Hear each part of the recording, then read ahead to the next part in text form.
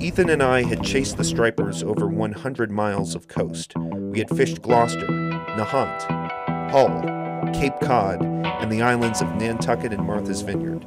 Now our final stop was Montauk, New York.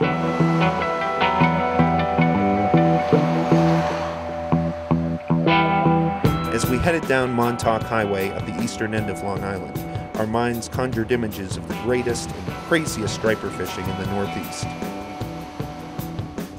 To get the scoop on fishing Montauk, we stopped in at Freddy's Bait and Tackle. Montauk is a little village, is what it is. It started all on fishing, and fishing is still a big part of it. Summertime is more touristy, but the fall is just fishermen, and just nothing like the fall in Montauk.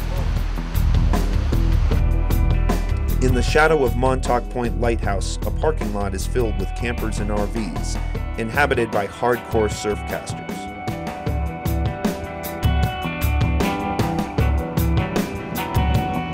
Out at the point, a line of surf casters are perched on rocks below the lighthouse, casting heavy tackle into the pounding surf.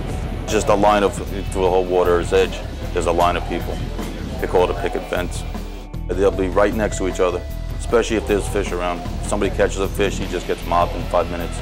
He'll be mobbed before he has to fish in.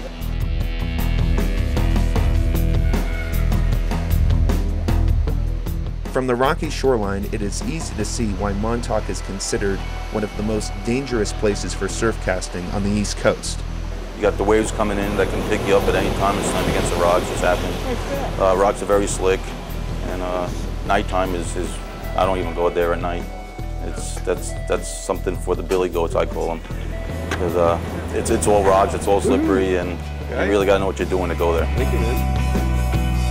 Experienced Montauk anglers certainly look the part, some as if they're dressed for combat, with chest waders, knives, and footwear equipped with metal studs known as corkers.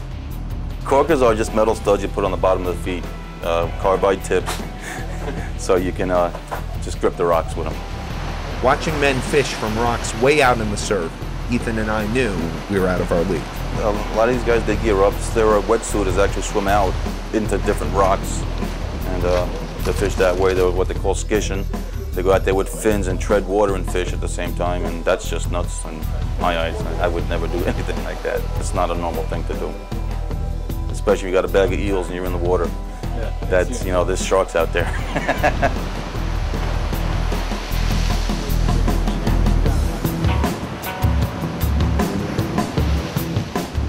We were relieved to find out we weren't the only ones terrified by the extreme fishing techniques we saw in Montauk, and we also weren't the only ones taken aback by the curiosity of it all.